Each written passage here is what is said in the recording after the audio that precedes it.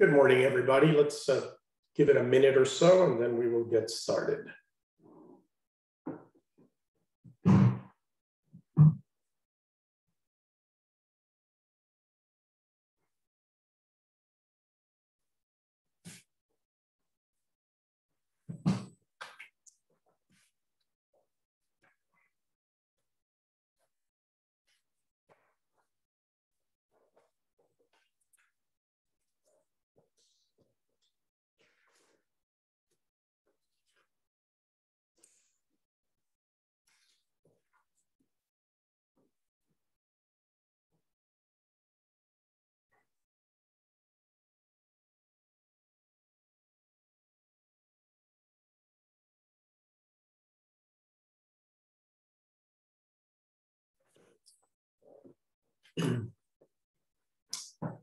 Good morning. I'd like to welcome you all to our third session. Hope that you had some kind of a pleasant break last Sunday. Remind you again that we skip next Sunday and reconvene on November 7th for the session on Jewish prayer. Today, I'd like us to try to wrap up the historical survey of Judaism, and we got a little bit overly engaged in the rabbinic period last time and did not get to touch on the sequel, which we call the medieval period in Judaism. I'd like to say a few words about that today as we then move forward towards modernity and begin to understand how Judaism came to be what we understand it and live it as in today's society. When we studied about the biblical period, I indicated that this was a foundational period of Judaism. Judaism grounds itself in the text that we know as the Bible in Western culture, as the Tanakh, the Torah, Prophets and Writings anthology in the Jewish tradition. That's a hefty period of time when a lot of different aspects of the early stages of what would become Judaism established themselves. Then comes the period that I'd like to call the formation period. Biblical is foundational. The next period is the formative or formational period of Judaism, and that often goes by the name of rabbinic or Talmudic Judaism, as Judaism moves from being centered primarily in the land of Israel and a temple-based religion to becoming now a portable religion with the development of the synagogue and a new model of teachers known as the rabbis. There were no rabbis in the biblical period. The rabbinic tradition believes that the Torah is a text that we do not take literally. We do not always take it at face value. We take it seriously. And that seriousness with which we take it requires interpretation and application. So the rabbinic tradition expands on the written Torah, the text of the Bible, primarily the 5 books known as the 5 books of Moses, the Torah, and the other parts of the Bible, and expands it through interpretation. Process of interpretation is called midrash, and it yields different types of approaches to the text, some legal or halakha, and some narrative, anecdotal, philosophical, moralistic. That's what we call agadah. All of this tradition that evolves from the teachings of the rabbis takes us from somewhere in the 2nd century before the Common Era till about the 6th, 7th century of the Common Era, when the Talmud is consolidated and closed, and then a period of interpretation of the Talmudic and rabbinic tradition continues. And that's how we enter into the Middle Ages. The Middle Ages, for purposes of just getting a grasp on the chronology, we can take from the year from the 8th century, 7th, 8th century, onto the middle of the 18th century. We will discuss that a little bit later, but the birth of the Enlightenment and the birth of democracy, what we call modernity. Before I move on to say a few words, and I'm going to keep it brief on the Middle Ages, does anybody have a question or need a clarification on what we have said so far? Trying to present the unfolding of Judaism as a historical religion. It's not just ideas and not just beliefs, not just practices, but these happen in a context, and we are part of that ongoing context. Any questions, any comments, any clarifications? I hope that you're watching the videos from last year's sessions and taking a look at the handouts that accompany those videos for further depth. Okay, hearing no objections or questions, feel free at any time to raise a hand or indicate that you want to say something. Emily, I see a hand there. Do you want to ask a question? Oh, no. Did I accidentally have a thing on? I didn't mean to. There's a little hand showing there. I don't know if you were just waving at me or wanted to say something. Okay. Medieval period. When we talk about the Middle Ages in history, we conjure a period of darkness. Sometimes they're taught as the Dark Ages in Western history, right? That term is not applicable because actually the Middle Ages were a very productive period. And I like to think of it as the period of crystallization of the Jewish tradition. Out of the teachings of Rabbinic Judaism begins now to emerge a crystallization. And it's by no means uniform or homogeneous. There are many different expressions. The Middle Ages will see the flowering of philosophy. It'll see the flowering of mysticism. It'll see the flowering of the consolidation of the liturgical traditions in Judaism. It will see, on the other side, also a lot of pain, a lot of persecution, a lot of expulsions of Jews from different parts of the world, accusations of different libels against the Jewish community in different parts of Europe, especially that trigger expulsions. So this is a period of consolidation of the traditions of Rabbinic Judaism. The writings of the Talmud and the rabbinic teachings begin to be studied and transmitted and analyzed, and eventually, as communities disperse, there is the need to consolidate and to make these teachings more accessible. So codes of Jewish law, we can think of a code as an anthology of the most important teachings and traditions concerning primarily halakha, Jewish law. And when we say law, we're not just talking about civil law or criminal law. We're talking about ritual practice, observance, life cycle traditions. How do you? When we say halakha, we mean the practical side of Judaism, the lived out side. When we say agadah, that's the other interpretive tradition. We're talking more about the anecdotal, the moralistic, the historical reflection, and eventually, as we will see in the Middle Ages, a whole new body of philosophy. During the Middle Ages, Judaism lives, or the Jewish people live in either the world of Christendom or the world of the new emergent religion, Islam, which arises in the 7th century with the birth and mission of Muhammad in Saudi Arabia, but then spreads very quickly throughout the Middle East and into Europe, and reaches Jewish communities wherever they are settled. And of course, part of that history of the Middle Ages is the conflict between Christianity and Islam, both for territory and for religious and cultural hegemony. And we see this played out especially in Spain.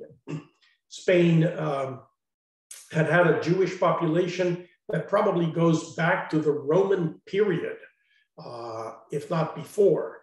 And then it was, of course, a Christian country. The Jews were already in Spain when the Visigothic kings begin to take over the land and impose, in fact, significant anti-Jewish practices and legislation. It is considered by many scholars that the famous prayer we recite on Yom Kippur evening, the Kol Nidre, emerged among the Jews of Spain during the Visigothic period. And the Kol Nidre is a prayer that asks for forgiveness for promises made that we cannot keep. So what might those promises be? And one of the possibilities that connects with Kol Nidre is the pledge of Jews under force to convert to Christianity, and yet they continue to observe secret Jewish practices. So the Kol Nidre, if it in fact emanates during this period, was a prayer seeking forgiveness for vowing publicly something that you cannot, in good conscience, live out privately, but you do it for purposes of preservation of life, of individual and of community. And we see that that's an important principle in Jewish life. So in Spain, as the conflict between the Muslims and the Christian church unfolds in the territory of the Iberian Peninsula, Jews who are there find themselves bouncing back and forth, seeking refuge in either the Muslim or the Christian territories, and contributing intellectually in some times and places to what is the greatest cultural, intellectual ferment of any other period in history, or of many other periods in history. Kind of a pre-Renaissance Renaissance takes place in Spain during the period of the 9th through the 14th, 13th century, where Christianity, Judaism, and Islam live in a mixture, sometimes congenial and convivial, sometimes very conflictual, but science, early science begins to flourish. Philological studies, the study of language, the study of law, the study of astronomy, the flourishing of philosophic theology. And it is in Spain that we see the birth of a great Jewish intellectual tradition among the Jews who live there. We give the name to the Jews of Spain, Sephardic Jews, because the biblical word for that area is, or the word that we associate with the biblical term Sepharad, is associated with the Jews of that area. When the Jews would be expelled from Spain in 1492 and dispersed throughout North Africa, the Ottoman Empire, different European countries, and then eventually to the Americas, these are the Sephardic Jews. To be a Sephardic Jew means to be able to trace your background to the Iberian Peninsula, Spain and Portugal, and then expelled from there. They settled in many countries, and their culture was so high that they influenced the style of Judaism in these countries. And many of the local communities who already lived in these countries, for example, in the Arab world, then began to identify as Sephardic, even though genealogically and historically, they were not Sephardic, if we want to take the term as a term of origins, rather than just a term of culture. So in Spain, we see the flourishing of great Jewish thinkers, of biblical interpretation, of grammar, of philosophy. And the greatest exponent of Spanish philosophy, and many regard him as one of the greatest intellects of Judaism for all times, but Einstein is to science and Freud is to psychology, Moses Maimonides is to Jewish philosophy and theology. Maimonides lived in Spain, in the city of Cordova, in the 12th, 13th century. He eventually left and settled in Egypt, in the city of Fez. He was an advisor to the Sultan in Egypt, and he was a physician. He was an astronomer. He was a biblical and Talmudic commentator. And his writings set the tone for what will become Orthodox Judaism, not only in the Sephardic world, but significantly by his influence in what will become the Ashkenazi world as well. The two greatest works of Moses Maimonides, and he wrote about everything. He wrote about medicine, he wrote about astronomy, he wrote about language, he wrote about law, but his two greatest works for purposes of Jewish tradition are what is known as the Mishneh Torah, or the repetition or analysis of the Torah, the Mishneh, the rehashing, you can say, the rehashing, the restudy of the Torah, also known as the Yad HaChazakah, the strong hand, because the Hebrew word for Yad, which means hand, also symbolizes the number 14, and there are 14 volumes to his Mishneh Torah. And this is a legal exposition of Judaism. It sets the foundations for Jewish practice and in significant ways, Jewish belief, what will become Jewish belief. So Maimonides was in the position of having to explicate not only Jewish practice, but Jewish belief, because he lived in the midst of Islam and Christianity, both of which claim to be the rightful inheritors of the biblical tradition. So Christianity considered itself to be the rightful inheritor of the biblical tradition. Islam considered itself to be the supersession of both Judaism and Christianity. And Maimonides sought, among other people in his period, but he was the greatest, to explain how Judaism is unique and different, and in his eyes, superior to Christianity and to Islam. So the philosophic tradition gives birth to a theology of Judaism that becomes foundational for future generations. In addition to his work on Jewish law, Yad HaChazakah, or the Mishneh Torah, Maimonides is internationally known for a book known as the Guide for the Perplexed. And this is a philosophic work where he again sets the foundations of Jewish philosophic theology. What is it about Judaism that makes it intellectually cogent, coherent, and appropriate? And what he tries to do in the Guide for the Perplexed is to synthesize the Torah teachings with the philosophy of Aristotle. Aristotelianism was a great intellectual strand in the Middle Ages, eventually to be in competition with Platonism and Neoplatonism in the Middle Ages. But Aristotle was a firm, Maimonides was a firm Aristotelian. And he agreed with Aristotle down the line on everything philosophic, except on one point. And here he sided with Torah rather than philosophy.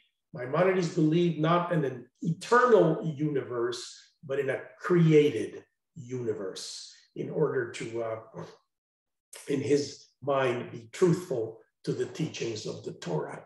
So if we have to highlight a name from the Middle Ages, that would be Maimonides. There are many other names that are influential. Maimonides becomes influential not only in Jewish thought, but in Christian philosophic theology. Thomas Aquinas, the 16th century Christian Catholic theologian, quotes Maimonides profusely and refers to him in his writings as Rabbi Moses would teach. So his influence was universal, and also in Islamic tradition. And there was a lot of sharing among these different philosophic strands, each trying to use philosophy to affirm its theological convictions. Another name that is important to take note of during the Middle Ages, not in the Sephardic tradition now, but in the Ashkenazi tradition, is a prominent biblical and Talmudic interpreter that we know as Rashi. Rashi are the initials for Rabbi Solomon, son of Isaac. Rabbi Solomon, son of Isaac, lived in France, in the area of Troyes, and he was the to-go-to interpreter of the biblical tradition. If you go to a yeshiva, to an Orthodox rabbinical seminary, or even pre-rabbinical seminary, because Rashi studied from elementary school on, you don't just learn Torah. You learn Torah with Rashi. How does Rashi interpret the Torah? That becomes kind of the strand. And Rashi becomes an important consolidator also of midrashic traditions, of Talmudic traditions, which he quotes in his commentaries. The study of Rashi is an essential part of the training of traditional Jewish literacy. There were many other great thinkers. There were biblical interpreters in Spain, going back to Spain. And we have Rabbi Moses ibn Ezra. Moses ibn Ezra was also a biblical interpreter. His bent was more philological, linguistic. His observations precede much of what we know about modern philology by looking at the biblical text. There's even a little heterodoxy to Ibn Ezra, because he deigns to suggest that perhaps Moses did not write the entire Torah as he studies the closing chapters of the book of Deuteronomy and and other passages of the Bible. So much more to learn about it. Philosophy, a key strand of medieval Judaism. The prayer book, which had existed primarily in oral tradition, becomes now consolidated. Written versions of the prayer book begin to emerge. And it's not just one tradition, various traditions, but all having a common core that goes back to the rabbinic period.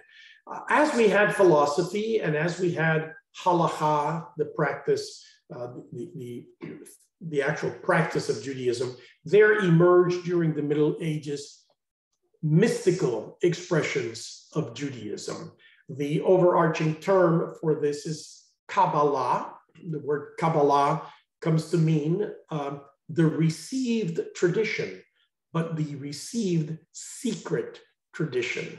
So Kabbalah is considered an esoteric, that is a hidden tradition that is transmitted only from master to disciple, and only in a time when the disciple is ready to understand it. And the source of Kabbalah, even though it has early rabbinic sources in Midrash and in Talmud, the main source of Kabbalah is a book known as the Zohar, which is a mystical commentary of the Torah and eventually of other books of the Bible. And again, its origins are in Spain in the 13th century. And the book of the Zohar spawns many other mystical movements in Judaism. And Jewish mysticism will flourish among the Jews who leave Spain and settle in the northern part of the land of Israel, the Galilee, especially in the city of Safed in the 16th century. And the great exponent of this period of mysticism is a teacher by the name of Rabbi Isaac Luria. And Rabbi Isaac Luria, known as the Ari, which is initials of his name, but also the word Ari stands for the lion. He is the exponent of mystical approaches to Judaism. Another great exponent of Jewish mysticism is the man who also compiles one of the most famous codes of Jewish law, Rabbi Yosef Karo. Rabbi Yosef Karo, again in the 16th century in northern Israel, compiles a book known as the Shulchan Aruch. It's not a book, it's a collection. It's a tome of tomes which outline the practices of Jewish law. And this becomes foundational for Sephardic Jews. Then a commentary is written on top of Caro's code known as the Mapa by Rabbi Moses Isserlis, which makes the book now applicable to Ashkenazi communities in Europe. So the Ashkenazi world and the Sephardic world are different, but they coexist. Some customs vary from community to community. Melodies, dress, religious practice, and yet they intersect with one another. And I mentioned Rabbi Yosef Karo because in addition to being a compiler of a code of Jewish law, he's one of the great mystics in the Jewish tradition. In many religious traditions, mysticism and legal traditions do not go with one another. The mystics are the antinomians, those who are against the legal aspects of the tradition. In Judaism, there seems to be a greater coexistence and reciprocity between the mystical and the halachic or the legal practice tradition of the faith and the culture. That gives us a kind of a survey of what happens in the Middle Ages. Prayer book traditions are consolidated, codes of law are promulgated, philosophy and philology achieve great heights. Jewish mysticism begins to grab hold of the faithful in times, especially of persecution and displacement. And there was a lot of that in the Middle Ages. Repeated persecutions and massacres of Jews in the Christian world. These happened in the Rhinelands in the 11th century. The Crusades begin in the year 1040. And while the Crusades were an effort on the part of Christendom to take the Holy Land away from the Muslim infidels, so it was a fight between Christianity and Islam, Jews lived in the midst of Europe. And as the Crusaders traveled to the Holy Land to fight the Muslim infidels there, they said, look, there are infidels among us. Why do we have to wait until we get there? So Jewish communities throughout Europe suffer the consequences of this period of fanaticism that begins to combine religion and politics in such an unhealthy way. There is a massacre of the Jews of York in England in the year 1190. There are persecutions of the Jews of Navarre. The foundations of the Inquisition are set in Spain in 1391. And this initiates a century of persecutions against the Jews in Christian Spain that will eventuate with the establishment of the Inquisition, the forced conversion of Jews, or the expulsion of Jews who fail to take the oath of Christianity. And that happens in 1492, when, by different estimates, 100,000 Jews left Spain. A good number of them settled in the Ottoman Empire. Others went to France and to Italy, Holland, countries that would accept them. Some settled in Northern Africa. And eventually, some of these Jews, especially Jews who had gone from Spain to Portugal in order to seek asylum in Portugal, but then were subjected to the Inquisition there 4 years after, when the Prince of Portugal wanted to marry the Princess of Spain, and the Spanish monarchs demanded of the King of Portugal that he also impose the Inquisition. So Jews tried to begin to leave. There had already been Jews that came to the Americas during the period of the discoveries.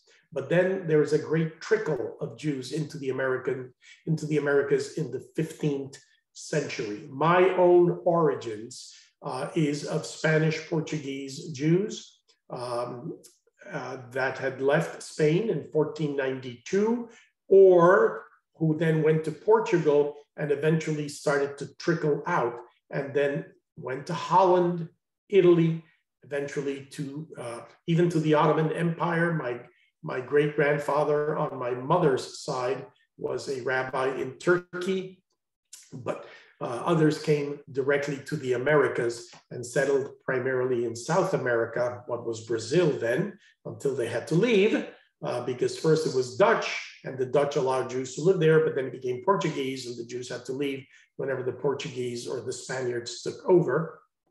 Settled in the Caribbean, and eventually came to North America.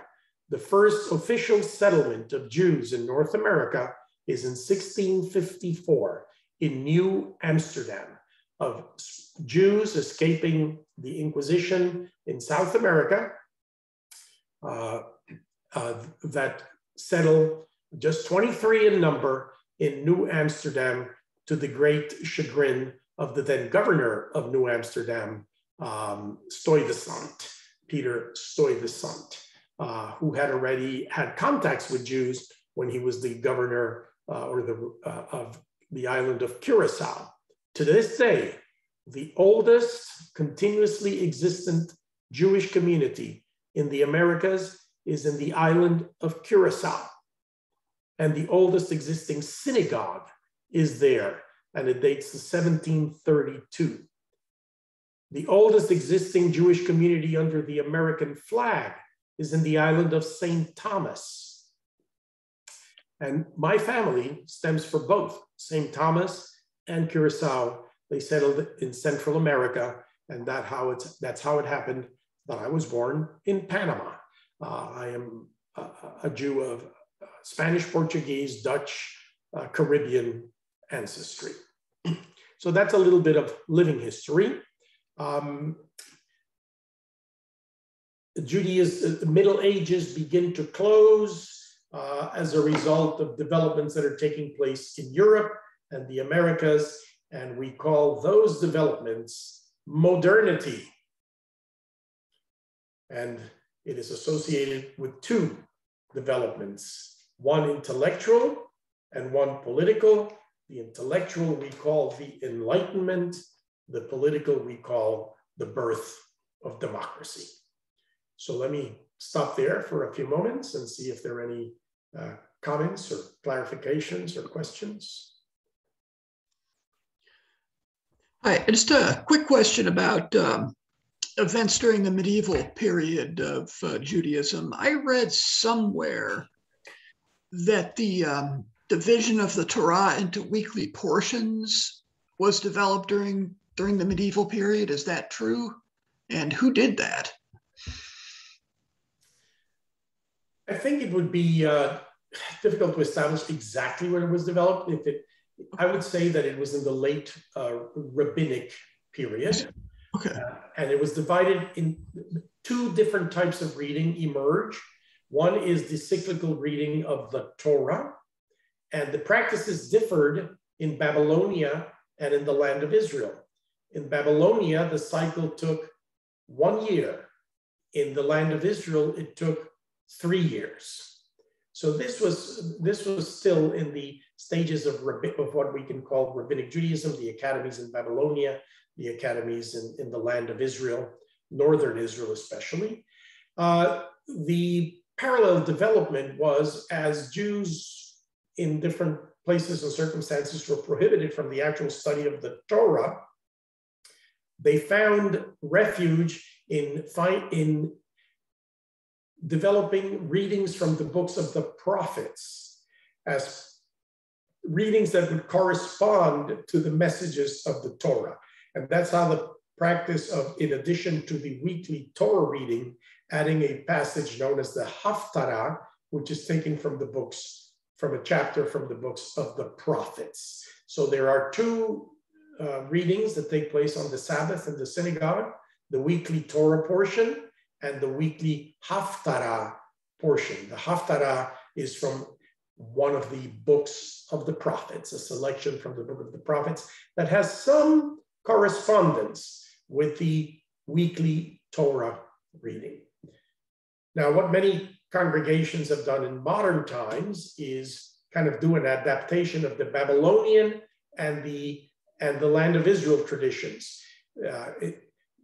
Because instead of reading the entire portion every Sabbath, which would allow us to complete the Torah in 1 year. We read 1/3 of each weekly Torah portion. And so, for example, we read the first third in the first year cycle, the second third in the second year cycle, the third in the third year cycle, but moving from portion to portion, from week to week. So we get through the cycle of Genesis through Deuteronomy, but we don't read everything in it. We come back to it the next year and read another third, and then the third year, a different third. But we finish it every year. The holiday of Simchat Torah is a later rabbinic practice, in fact, to commemorate the festivities of completing the cycle of Torah reading. That was established in Babylonia, where it was already the custom to observe some holidays as 2 days holidays. When you become a little bit more familiar with the Jewish calendar, you understand that Simchat Torah corresponds in the traditional calendar to the second day of Shmini Atzeret, which is the closure of the festival of Sukkot. In many modern congregations today, Shmini Atzeret and Simchat Torah are observed jointly on 1 day. In Orthodox and some conservative congregations, it's 2 days, one of Shmini Atzeret and one of Simchat Torah, which would be the second day of Shmini Atzeret. Yes, good question. Any other questions or comments? Okay, interesting to note also that the cycle of Haftorah readings sometimes differs among the Sephardic and the Ashkenazi Jews. So there's a great deal of room for diversity and heterogeneity within the tradition. We can have unity with diversity. Okay, who wants to tell me what is modernity? When you hear the word modernity, what comes to mind? What is modern? And takers?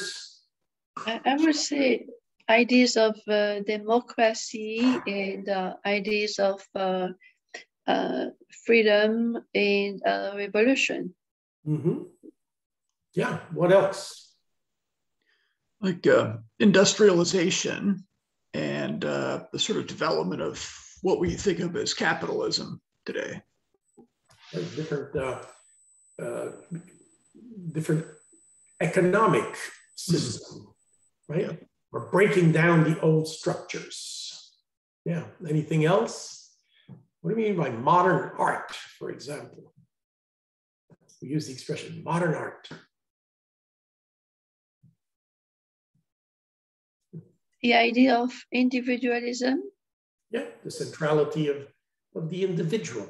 So in many ways, what we call modernity has many strands. It has to do with the breakdown of the static forms that we identified with the Middle Ages, with the conformity, with the rule of nobilities and church, and the existence of individuals who were subservient to those entities, the breakdown of authority, both political and intellectual, the rejection of certain ways of thinking, the birth of reason that gives way to an industrialization, to ways of engaging in transactions that eventually yield to capitalism,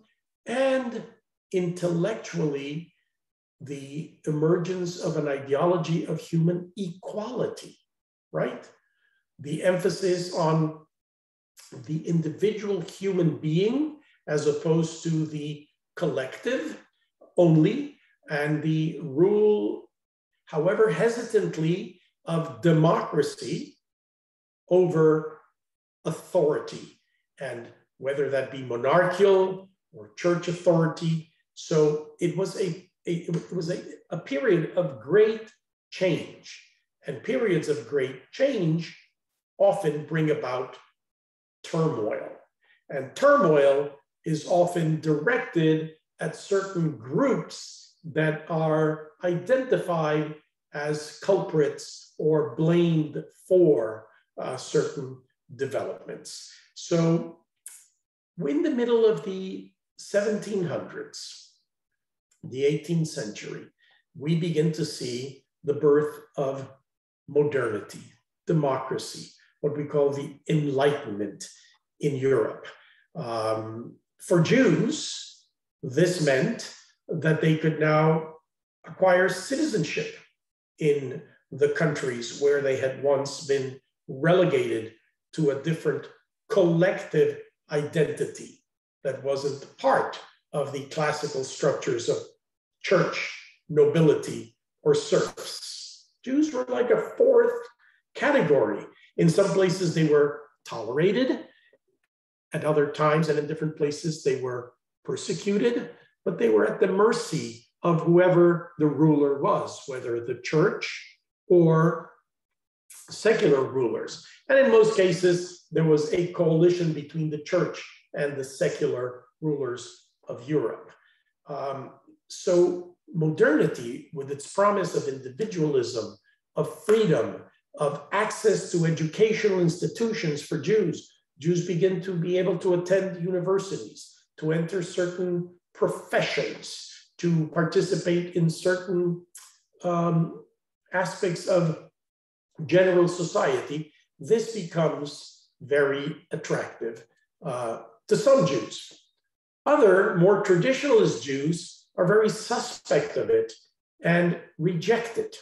And let us remember then, when we talk about enlightenment and democracy at this time, we're talking primarily about Western Europe, not yet Eastern Europe, the domain of the Tsar, the domain of still an authoritarian structure. And there were significant numbers of Jews living there, Ashkenazi Jews who had migrated from Central Europe to Poland and to Russia, areas that would become eventually the Soviet Union. But in Central Europe, in Germany, in Czechoslovakia, in France, Jews begin to see a new horizon of possibility. And the majority of Jews embrace this new possibility. And with the development of the general Enlightenment, there emerges a Jewish Enlightenment. Now, many Jews choose to flow into the European Enlightenment and divest themselves of their Jewishness. They want to become fully Europeanized. And in fact, the birthings of modern anti-Semitism force many into that, because the movement that opened the doors for Jews and other minorities to enter Western society brought in its heels a movement of rejection to that as well. So even though democracy is the birth, sees its birth in the Enlightenment, modern anti-Semitism also sees its birth in this same period. And there is resistance to the Jewish influx into Western society, into the professions, into government, into the economy. Wait a minute, you're supposed to stand at the back of the line. And yet many Jews began to move to the front of the line with the opportunities. You know, what would we think of Europe without the music of Felix Mendelssohn, or the psychology of Sigmund Freud. And so this was all made possible by the Enlightenment, yet many people rejected that. And modern anti-Semitism sees its birth at the same time as the Enlightenment begins to flourish. The very term anti-Semitism is a term that is coined in the 19th century to indicate that antipathy to Jews, not now necessarily and only as a religious community, but as a racial community. So racial anti-Semitism begins to find ground in Europe, in England, in Germany. The tragedy will eventuate in the 20th century when these teachings are applied in systematic fashion to lead to the elimination of European Jewry. But the foundation was set by 1800 years of religious anti-Semitism, to see the Jew as an other, to see the Jew as an outsider, one who could not be integrated into Western society. And then when that began to happen, there was a rejection of that. And that is the double-edged sword of the Enlightenment for Jews in Europe. Yes, Martine, I see your hand. I just wanted to add also the idea of another way of leading the community to not be victims of anti-Semitism has been the assimilation. A lot of Jews in the French Empire, during the French Empire, and after, during the colonization of South Africa, they opt for the assimilation very strongly. Well, thank you for raising that, because that's where we are going next. What happens in this period? And I said some Jews use the Enlightenment to flow out of Judaism. Others use it to cultivate Jewish learning. And so modern Jewish literature, the rebirth of the Hebrew language, the birth of Zionism takes place as a result of these opportunities and their challenges. Zionism is a very interesting phenomenon because it develops intellectually in France as a result of anti-Semitic activity against the Jews. Theodor Herzl, who himself was on the verge of conversion to Christianity, realizes that Jews don't have a future in European society as it is presently construed. And he decides that the future of Judaism is in the reaffirmation, not just of Jewish religion, but of Jewish nationalism and a return to the land of the ancestors. And this gives birth to a whole new way of thinking about modern Jewish identity. Because in the trend in Europe had been to become European Jews. And that gave birth to the modern religious movements that we know today as Reform, Orthodox, Conservative Judaism. Reconstructionism will be born in the United States out of the conservative movement primarily, but kind of as an umbrella movement. So in Europe, we have two directions, perhaps three. Jews who flow out of Judaism simply to assimilate completely into Western society.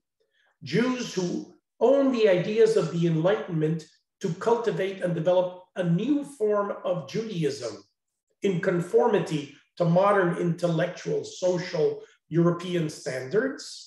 And that gives birth to Reform, modern Orthodox, and conservative Judaism. And nationalism, the birth of Zionism as an intellectual movement. Now, intellectually, Zionism is born in Central Europe. The practical application of it comes primarily from Eastern European Jews who are still suffering under the Tsar and who own the badge of Jewish culture and nationalism in order to find their way to modernity.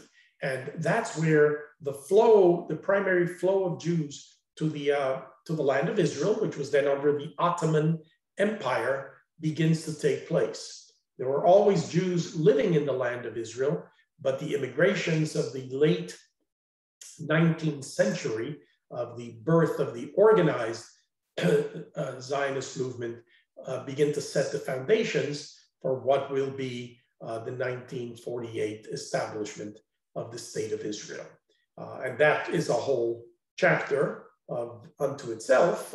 What does all this mean for the history of the Middle East and for Jews in that part? We'll come to that separately. So modernity is confusing.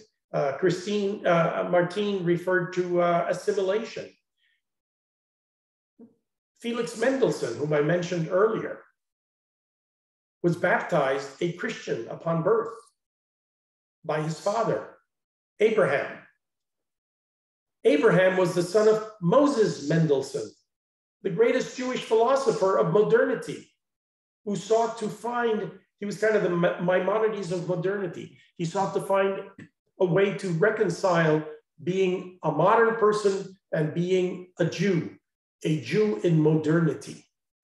His major work is called Jerusalem, and it was an effort to reconcile modernity with Judaism. And he lived a pious, Orthodox Jewish life, but in the context of modernity. He translated the Bible into German for Jews to read, but he wrote it in Hebrew characters so that they could read it.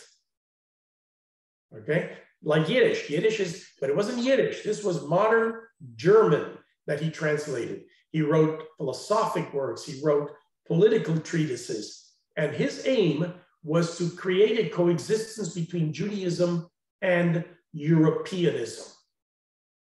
His grandchild already was a Christian because the family felt that Christianity was the passport to Western society.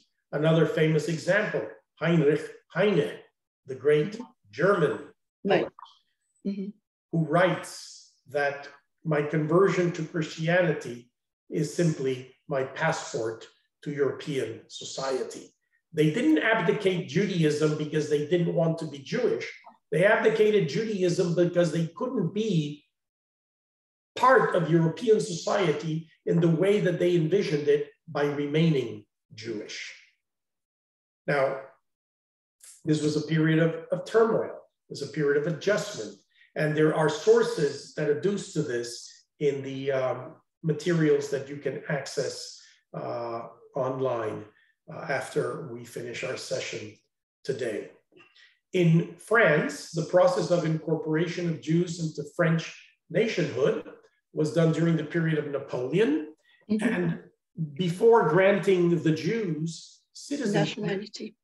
That's right, nationality, he gathered an assembly of notables, of leading Jews, and posed to them certain questions, kind of a proof. They had to prove the readiness of the Jewish community to accept French nationhood and pledge their loyalty only to the French state and abandon certain practices that were under the supervision of an internal Jewish civil law. So you had to be a Jew by religion, but a French by nationality. And there couldn't be any conflict between the two. In many ways, what we today understand by religious diversity in America. In France, the issue of laicité, of secularism. State is secular. Religion is here, the state is here. In the United States, even though we have separation of church and state, we fudge it a little bit more. Certain things wouldn't go in France that go here. For example, the French state considers it appropriate to prohibit the use of certain garments that are distinctive of faith in public places or certainly in governmental places. And there's a great deal of zeal not to breach that separation. And this has caused a lot of problems in contemporary French society to the Muslims that live there, who are still going through. In many ways, the Muslim society in France is going through certain of the steps that Jews went through 200 years ago in acculturating themselves to European society. So that is the story of modernity. And that brings us to modern America, where we live under the freedoms that were birthed by the Enlightenment. Who is the great philosopher of the Enlightenment in Europe before the political Enlightenment really began to take hold? Oh, we have Voltaire. Voltaire? Yes. And many people will say Locke. Locke. Locke, yeah. But you cannot leave out a man by the name of Spinoza. Spinoza. Mm-hmm. But Okay? it's way before. Of course. Spinoza is before. And Spinoza lays the foundation for what will become the secular state. He was, in his own generation, misunderstood and persecuted and ostracized and anathematized, but he is the great thinker of modernity. And who was Spinoza? A Dutch Jew. A Jew, yeah. Lived in Amsterdam, a descendant of Jews that had been expelled from Spain and Portugal in 1492. He was a contemporary of Descartes. And the clear-minding reason for not only modern politics, but interpretation of religion. He rejected a supernaturalist understanding of religion. He declared that the Torah could not have been written by Moses. It was early stages of biblical critical analysis, scientific analysis of the Bible before even the tools were available. So Spinoza is behind, sometimes overtly, sometimes silently, the developments that we know as the Enlightenment, democracy. Jefferson, his library contained the complete works of Spinoza. So in many ways, American society, American democracy, as we have come to know it, was influenced by the writings of this Spanish, Portuguese, Dutch Jew. So that's a little bit of the influence. We will come to study the birth of Zionism a little bit later as we study contemporary Jewish community. But it should be mentioned at this point that the movements that we identify as the current trends in modern Judaism, American Judaism, are birthed in the 19th century, 1800s, what we call Reform Judaism, modern Orthodoxy, conservative Judaism.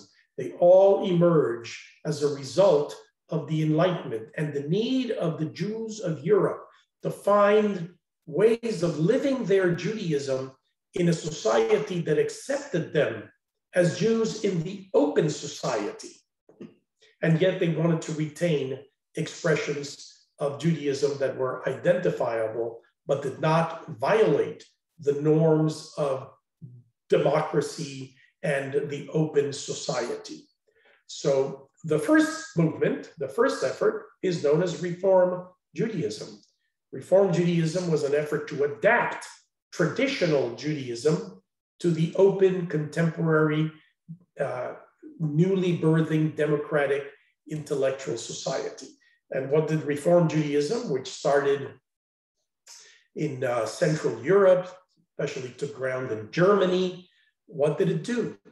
Well, it tried to adapt Jewish practice, primarily begins with practice, adapt Jewish practice to how religion was understood in European society. So much of early Reform Jewish practice was adapted from Lutheran Christianity.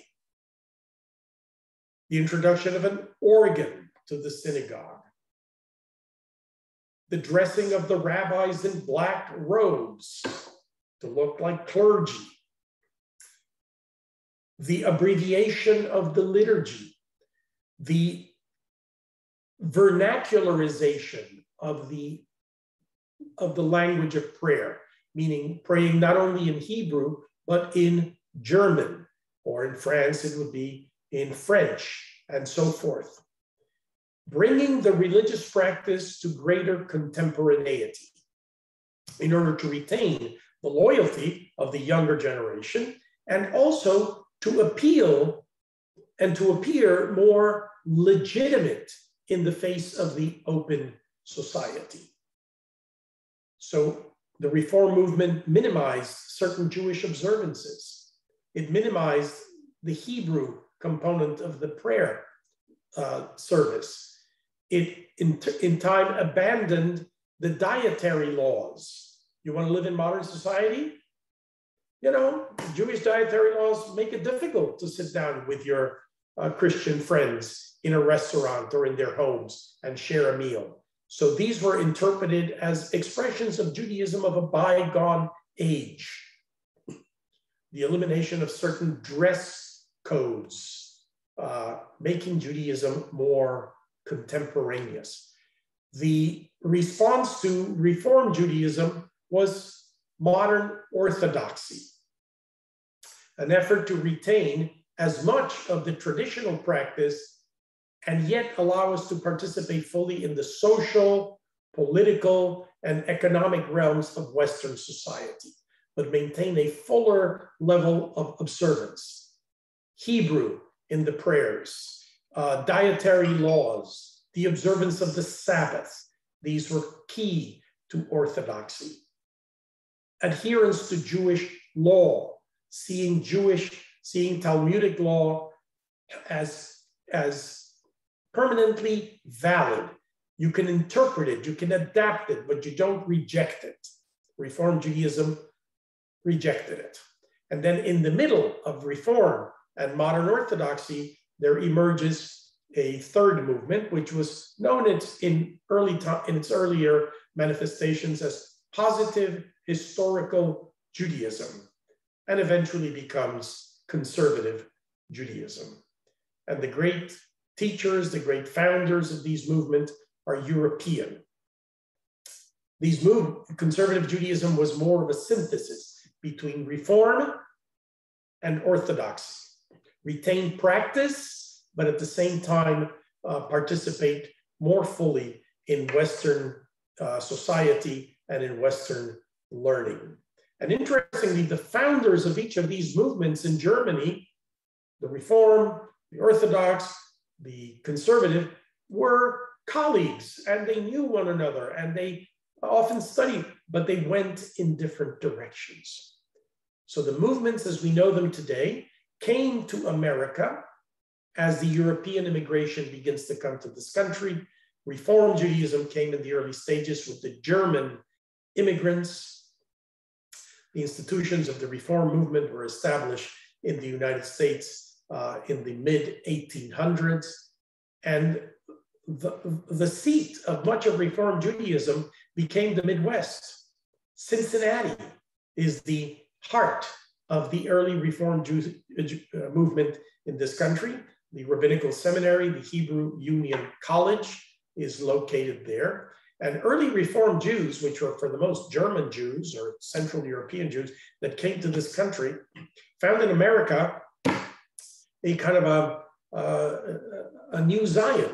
And many thought that their version of Judaism would appeal not only to Jews in this country, but to non-Jews. And Isaac Mayer Wise, the founder of Reform Judaism in this country, thought that his version of Judaism would become the religion of Americans.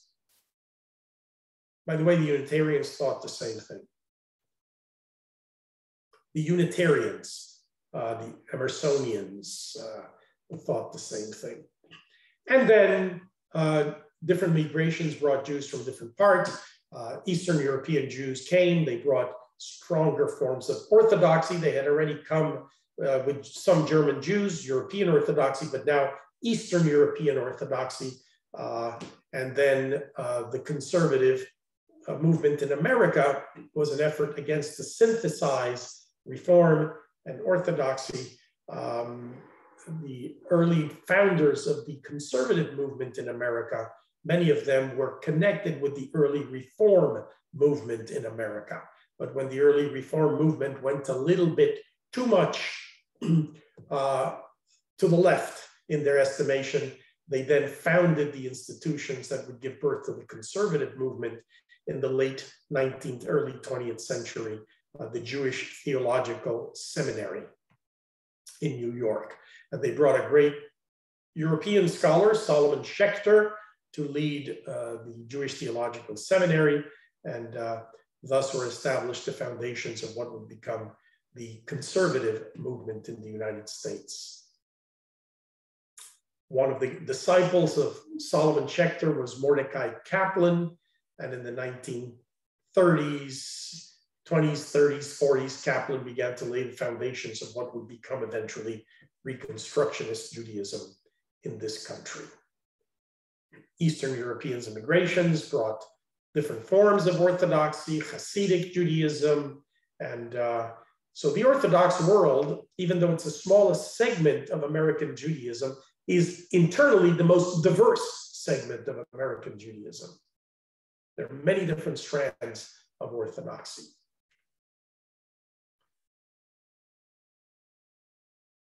Well, yes, any questions?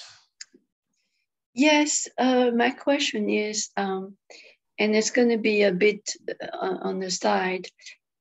I often was asked by my students, so the Jews is a race, to be a race, you know, like not like being a race, like you have all kind of race in this world. And I'm always very, I cannot find really a good explanation to let them know that there is not such a thing that a Jewish race. And I'm always puzzled because I want to be very prudent, you know, very... Sure. Well, so, the best answer to are the Jews a race is to...